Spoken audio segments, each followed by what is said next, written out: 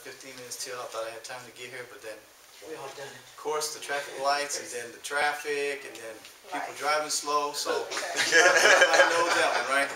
So I guess I gotta adjust my time to be here a little bit early. But I do sincerely apologize because I hate being late, and my wife knows that. I hate being on time. I usually like to be here 15 minutes prior, but I had some other things going on this morning too. So with that being said, I just want to bow our heads in prayer just for a brief moment. Dear Heavenly Father, we thank you, Lord God, for this day. And Lord God, I just thank you, O God, for this opportunity, O God, to be used as a vessel unto you, to bring honor and glory unto your name, to deliver a message and a lesson today, O God, to impart in somebody today, O God, which you have shown me. Lord God, let it be an awesome learning experience, O God. We pray, O God, that the word that's taught today, Lord, let it be taught with deliverance, O God, let it be taught with clarity, let it be taught with understanding, O God. And let it be something that the people can hold on to throughout the rest of the week, or let it grab a hold of them in such a way they won't ever forget it. So Lord God, right now I ask you to anoint me now, God, in the name of Jesus, Lord God, to speak your word. Let not I speak, but let the Holy Spirit speak through me. It's in Jesus' name we pray. Amen. Amen. All right. This is my first time, so I was kind of jittery. This is the first time I've been jittery. But I saw the awesome teachers that we had here before when I was coming, so just sitting down. So now I'm kind of like, okay, now you're in the spotlight, so now I have to. But I did get a little inspiration this morning, so before I got out here, and I feel like it's going to be all right. Amen. Okay. If you would please turn to 1 Thessalonians chapter 5, we're going to read verses 1 through 6. Then we're going to go to 2 Thessalonians chapter 2, verses 1 through 9. And then we're going to go to Matthew 25 and 13. And we all know this lesson is based as living in the last days. Amen.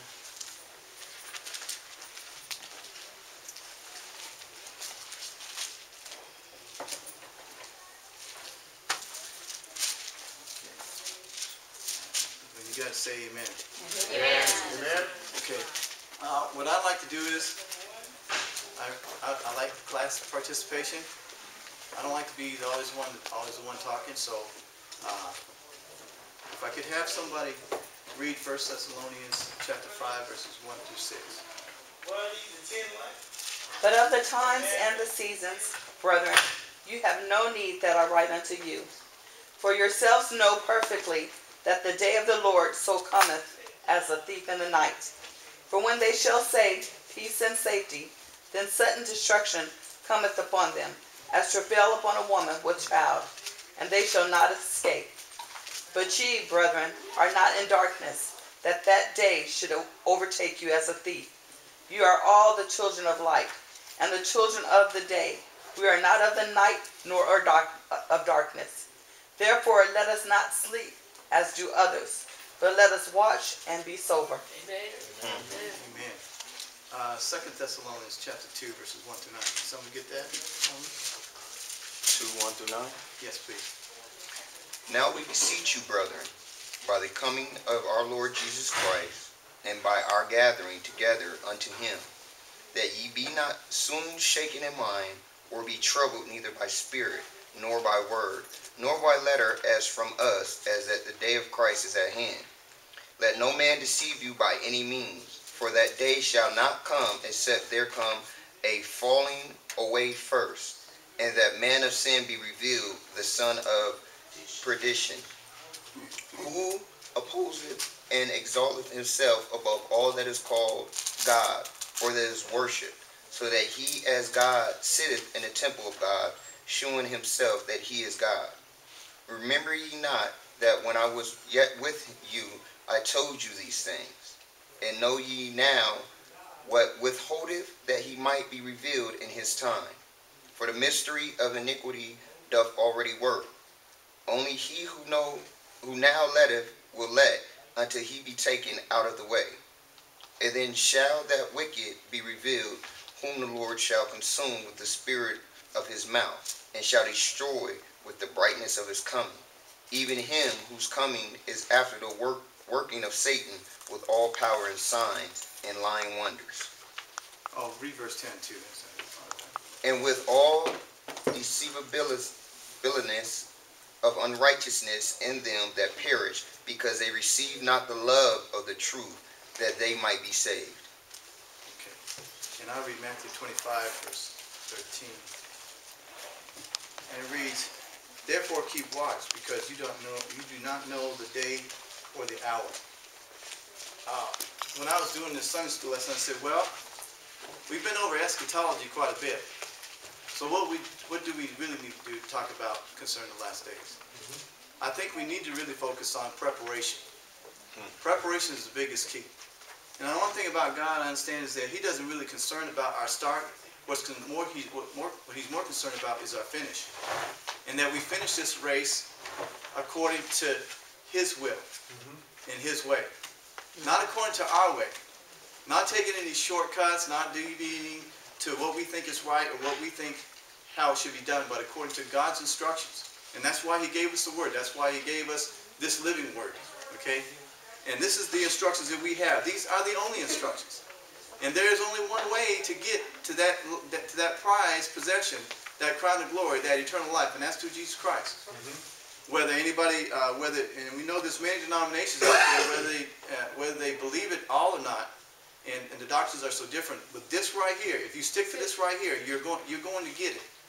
You're going to get in. Okay? Amen. If you stick right and you live it, and it's in a part of you, and it's inside of you, you internalize this message, you start living this in your life on a daily basis, you will get there. Amen. God is faithful on His promises. And now, when we look at all the tests and trials that we're going through right now, just to get to this place we're going to, it can be summed up in 3 words. I always look at this every time I go through a test, trial. You know, sometimes trials last longer than others. And a lot of times we're in our trials longer because of us, not because of what God is trying to do. It's because of what we're not doing. That's why we're going round and round in a circle. That's why we keep doing the same thing over and over and over again, but expecting different results. If you do that, you're going to get the same result every time. So you got to break out of those. You got to break those. You got to break that cycle. That's right. So when we talk about a test is, how many of y'all like to take tests? I don't see no hands raised. I'll tell you right now, I don't mind taking the test. You know, we as believers, we should not be afraid to take a test. You want to know why? Because it's going to let you know where you at and how much you know. And many of us are fearful about taking a test. A test will let you know just exactly where you are. And especially in the spiritual walk with Christ and your Holy Ghost, that's where the rubber meets the road right there. You know, too many of us have been sitting at the church getting a message and relying on the pastor or the teachers to teach us, but we're not even learning ourselves. This hasn't even internalized in ourselves. We're so heavy relied upon them to teach us, we don't even pick up the Bible at home to study it for ourselves, to show ourselves approved. But how is it that you're going to, if you receive this knowledge, you're sitting in the household of God, getting this every Sunday, wouldn't it be a shame just to be sitting here every Sunday, didn't learn nothing, didn't grow, for what? To get the same reward for those who don't even believe in Christ and going straight to hell. That would be a dying shame. Amen. It would be. Amen. It's a waste of time. Amen. God didn't even make it hard for us. He gave us the answers. Here's the book right here. You know when you go to school, right, they give you the textbook. They give you a curriculum, right? You study it and say, if you study this right here, you study specific, and even some teachers, they will even give you a review on the test to let you know what's on the test with the answers. They say if you look at the book and you read it and you take it down, guess what? The answers are already there. There is no reason for anybody to fail. That's what they say. That's what they say. But you know how many people fail? A lot of people fail. We don't need to be fearful of these last days. We don't need to fail anything. Because God has already given the answers to every situation, every circumstance, every trial that we will ever go through. Everything. There's nothing. He's not going to do any more. He sent his son Jesus down the cross for us, and he died. He rose up from the dead with all power in his hand, the power of the resurrection, and he sent his comforter down. He gave us his word. He sent the Holy Spirit. If you believe in him and you was baptized in the name of Jesus and received the baptism of the Holy Ghost, you are walking in power. So therefore, there's no reason none of this stuff should take you by surprise. Not one bit of it. If it does, there's a problem. That means either your relationship ain't right with God, which most of the time that is, or you're not in this here every day studying. The decisions you have to make in life concerning these last days is all based on what it says in here. That's where all the answers are. All you got to do is put into practice. And I believe God is looking more for people to practice what they preach instead of talking about it. Amen. Yes. I like that. Practice what you preach. Practice. That's right. Don't just sit there and say, well, I believe God. Let your lifestyle reflect what you believe in. And that's the problem today. We don't have many believers, lifestyle don't reflect what they talk about. Amen. And you wonder why we're not winning over people in society, because we're not reflecting Christ likenesses, and we don't even have the knowledge. You wonder why the Muslims are the third largest religion in the world today, even in the United States. Because they're growing. They're growing more than Christian. They're growing more than the Christian church is. I'm not giving them credit. But I will tell you this: the reason why they grow, because they're disciplined. Yeah. That's it. They know what they're talking about. And they walk with a sense of purpose. We as the body of Christ, as believers, we have the truth. We should be walking like that. But many of us not walking like that. So we already have the answers to the test. We just got to walk it out, and we got to let people know we are to be distinguished from this world, because we are foreigners in this land. We don't even belong here. Once you gave your life to Christ, that was it. You became a new creature. You don't even belong in this world system. So now we have to retrain our thoughts, retrain our thinking, retrain our lifestyle to fit the kingdom of God. Not to intermingle or mix the two, but to fit the kingdom of God. And that's it. So that's the test. So every test, he gives us the answer to the test, so we know the answer to the test. All right? So there's no reason why we can't fulfill what God wants us to do. He's already given us that ability.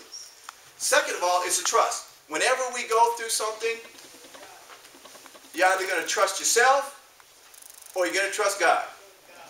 That's the only two options, really. When you think about it, there's no alternative. You're either going to go to heaven or you're either going to go to hell. There's no other options. I know it does seem unfair, but guess what? Life is very unfair, and that's just the way it is. There is no ifs, ands, or buts. And for some reason, what blows me away, there's so many people, they'll sit there and look for ways, the easy way out. Let me tell you something. There is no easy way out. The only easy way out is the road to hell. That's the one that's the easy way out. He says, broad and wide is the road that leads to destruction. Many people are, but straight and narrow is the road that leads to life, which very few people find. Many are called, but only a few are chosen. And when we look at church growth today, most of our church growth is not vertical, it's horizontal, and it's lateral. When people are going from church to church, that is not church growth. We can boost our ego up and say it is, but it isn't. Okay?